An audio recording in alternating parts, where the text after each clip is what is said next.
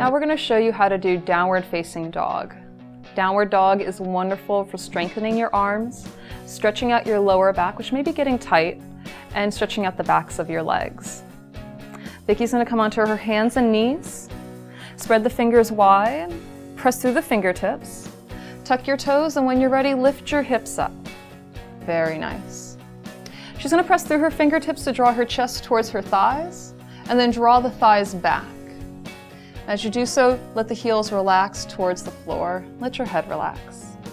If your calves are feeling really tight, you can press one heel down and then the other, letting the opposite knee bend. This is going to be wonderful when your calves get tight later on in pregnancy. Good. And when you're done with your downward dog, you can let your knees come down and rest in child's pose. Downward dog is wonderful whenever the back of the body is feeling tight, or if you want to strengthen your arms so you have really pretty shoulders when you're pregnant.